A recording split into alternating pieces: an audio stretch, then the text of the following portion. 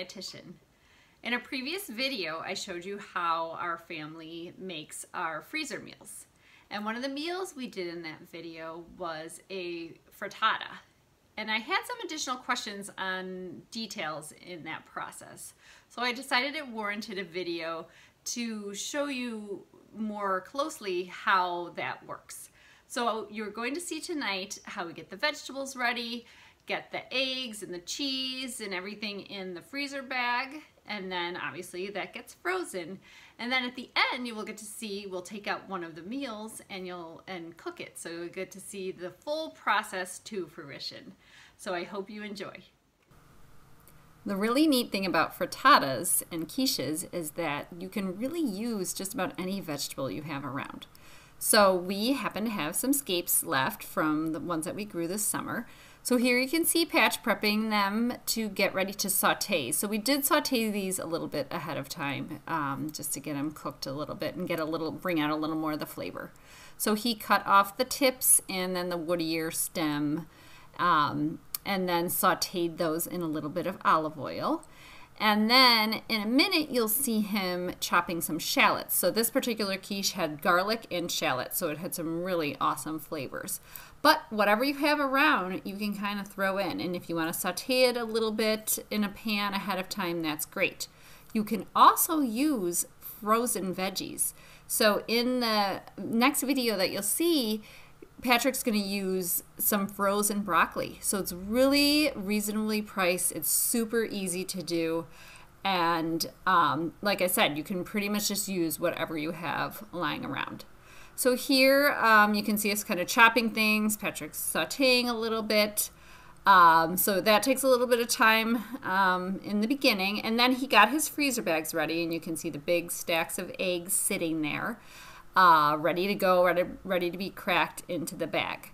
So next you're going to see a little more detail on how he fills up the bags and gets them ready to be frozen.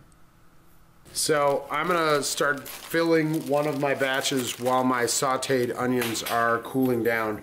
You don't want to put anything sauteed immediately in. So this batch is going to be 3 cups of vegetable, and that's going to be frozen broccoli. Then I'm going to do 2 cups of cheese, and I'm going to follow it up with cream and egg. Now, one of the things that Jamie and I do differently when we do a mass cook night, and it's a matter of personal style. Jamie gets tired doing one thing again and again and again, but I'm going to stand here and I'm going to fill 6 bags with 3 cups of broccoli each.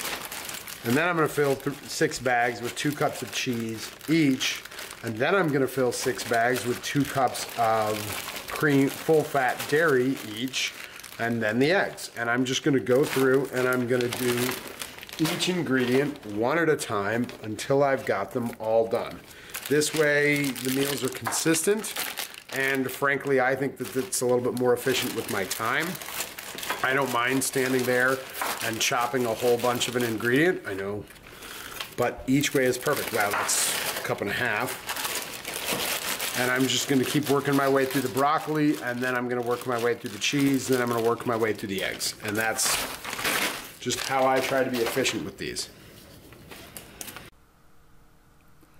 The next steps in the process involve filling the bags. So Patrick added dairy. He used full-fat cream. You could use 2% milk or even a non-dairy milk if you're lactose intolerant. Then he added cheese. Again, you could skip the cheese or do a different, whatever cheese you choose, and we will put some recipes in the description. And next he cracked all the eggs, so that takes some time, and then added seasoning. And as you see, he's not measuring, so you can, adjust the seasoning after you cook it, but you do want to add a little bit. And then what he's doing is he's taking the bags once they're sealed, and he's kind of shaking the eggs and getting them so that the yolks get broken, because you don't want these whole yolks in the bag. And then he finishes that process up and seals all the bags, and we're all set. All right, so we have decided to use one of the meals that we froze a few weeks ago and make a nice quick, Saturday morning, Sunday morning breakfast. So first we've got a carbon steel pan, so we're just gonna make sure to get it nice and oiled so that the eggs don't stick to it. We've warmed the pan. You skip this step, or if we're using a cast iron, which you could use a cast iron for this as well. If you skip this, then you will have eggs. We're gonna need a little butter too, so we do the oil first and then some butter. But the eggs would stick pretty well if you didn't do this. Okay, so that's ready to go, and then we've got our bag that we prepped a while back. And we just thawed it. You could thaw it over in the refrigerator. We actually thawed it overnight in the refrigerator, but it wasn't quite there, so we just put it in a cool water bath for a little while, and that helped finish. And I always cut all the way across the top because otherwise the eggs get stuck.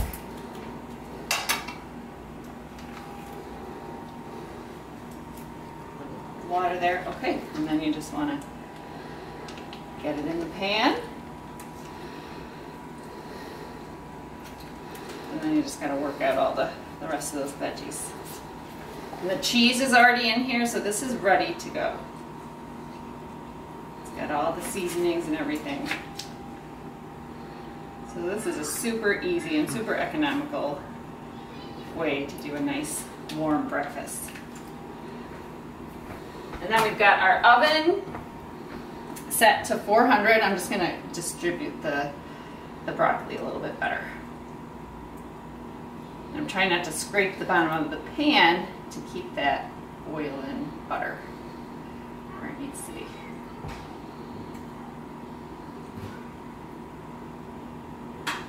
Okay, so now, this one. Get this in the oven, in the center, and we'll let that cook 30-40 minutes. You want to just check and make sure everything's firm through the middle, and then our breakfast will be ready to go. Okay, so now it's been about 25-30 minutes. We are going to check our frittata for doneness. Got some awesome golden brown color.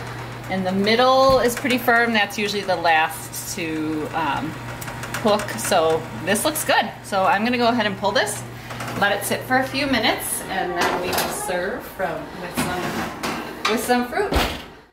So we let our frittata sit for around 5 minutes, and then I went ahead and plated it. All right, I just want to show you how nice this is when we take it out of the pan. So I just use a knife, and then I'll take a pie server, and hopefully I have sufficiently, looks like I have. Oh, beautiful. So, you know, leaves totally clear. So as long as you have a pan that can go in the oven, you know, that doesn't have any plastic on it, you are good to go. And then we are going to serve it with some fruit for an awesome, easy, quick breakfast that we didn't even have to make that day. I hope you enjoyed this latest video of At Home with the Dietitian. I will be sure to put a recipe in the description, as well as a link to the freezer vacuum sealer that we use. And thanks again for watching. Be sure to hit the like and subscribe button and smash that notification bell so that you get notified when I post the next video.